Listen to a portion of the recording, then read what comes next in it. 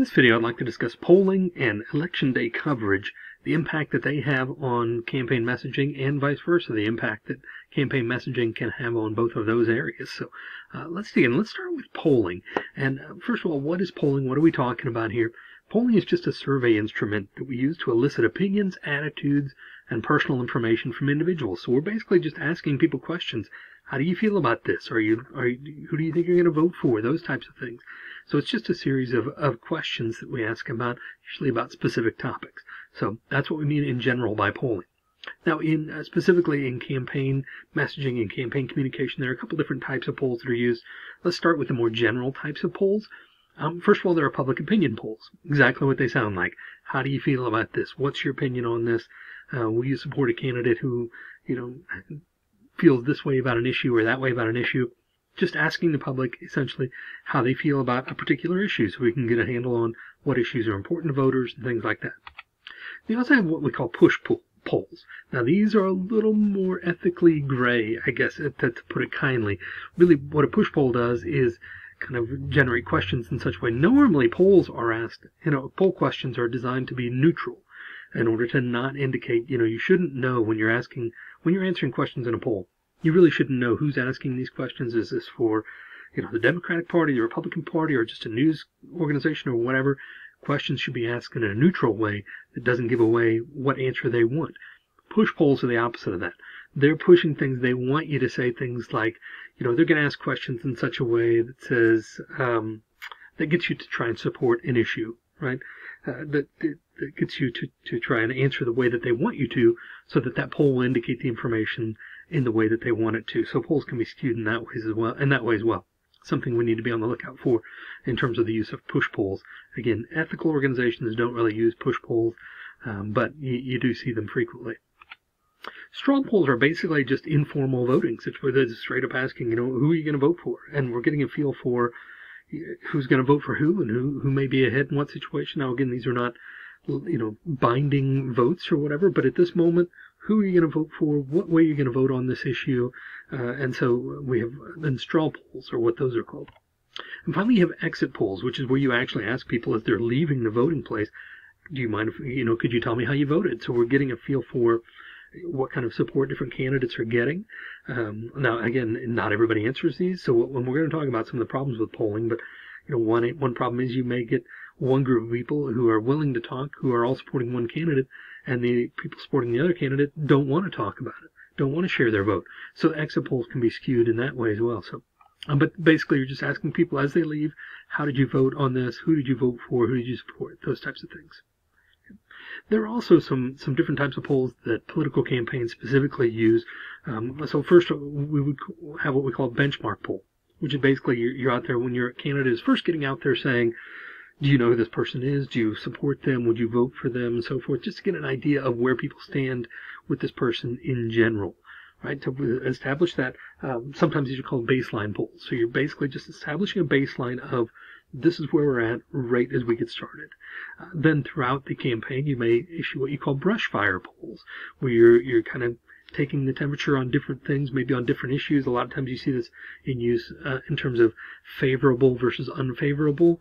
Do you find this candidate, do you find their position favorable in this, are they favorable in this position, or are they favorable in that position, or whatever? Do you prefer them over these other candidates? So these are taken sporadically throughout to kind of update where we're at on the benchmark. And then you will oftentimes also see in larger campaigns, especially, tracking polls, where you have a specific group of people a lot of times, and they will track, on a much more regular basis, how are you feeling about the candidate today? Has your opinion gone up or down or so forth? And they'll track across a period of time with a specific group of people how they're feeling about that candidate, and use that as information too, using, probably likely voters and different things. So anyway, so these are polls that campaigns are more likely to use then. They're used by news organizations and other people too, but these are the ones campaigns are a lot of times focusing on in terms of their specific candidate. You do find some common errors in polls. So when we're talking about these, some things we need to look for as we're examining polls and considering polls, some common errors. First of all, there's a margin of error built into just about every poll. They recognize that this isn't 100% accurate, so we need to know, especially if it's very close, we need to know what the margin of error is. If you have two candidates that are polling at 49 and 46%, and your margin of error is 5%, then you really don't know anything about that. I mean, that's saying that, it's a margin of error. They're within 3 points of each other, but the margin of error is 5 points. So it could be anywhere in between there. We just really don't know. So we need to understand and look for that in the fine print. What's the margin of error in this poll, and where does that place things in relationship to one another? We also need to think about a non-response bias. People are sometimes reluctant to respond to polls in general, so these polls tend to have very low response numbers. A lot of polls do. Most national polls have very low response numbers. So we need to understand that they're not getting a lot of participation a lot of times. So it could be often, in that sense, it could provide an error in the non-response bias. And then the response bias. You get some people who are so charged up and they want to respond in a certain way. They try and think maybe they can push a poll in a certain way, and so they may overstate or even understate their responses, and so to try and manipulate the poll in that way. So we have to understand that there's also a response bias in addition to a non-response bias. Non-response being people don't answer at all. Response bias being people, when they do answer, attempting to kind of push the poll in one direction or another. Then you also have wording issues. Again, this comes in when you have a push poll, for example. There's no wording issue because you're wording exactly how you want to in order to make the poll go your way. But other times you're going to have wording issues in terms of a legitimate poll is going to be very careful in the way that they word things. Again, they want things to be neutrally oriented, but sometimes that's difficult to do. So there could be wording issues in terms of pushing the respondents in one direction or another, or it could be that they just don't understand the language of the poll, don't understand the question, and so maybe they're not answering in a way that represents their true views. So there could be wording issues that create errors in polling as well. As far as election day coverage, some things we need to keep in mind about election day coverage. Just a few notes here. That election day coverage, first of all, remember that this is big business. This is a big day, for especially for news channels and things. We're talking about CNN, Fox News, things like that, and really the networks as well, though. But these they put a lot of time and energy into news election day coverage because they know a lot of people are going to be watching, and so that's big business for them. They're there to make money, and that's fair. So they're going to be able to sell a lot more advertisements. They're going to get a lot more eyeballs on their TV screen or on their website or whatever. So they understand that this is big business, and they push it in such a way that makes us feel like it's really important that we watch every bit of that coverage. There's also, remember, lots of speculative math. I mean, we really, truly don't know the outcome of any election. This year is no exception. We don't know the outcome, and we didn't know for several days, almost a week, right? But even on a regular election cycle, when they announce winners on the night of, we don't really know them. Those votes aren't certified. So there's lots of speculative math going on here in terms of, okay, how many votes is this person ahead? How many votes are outstanding? What percentage of the potential vote?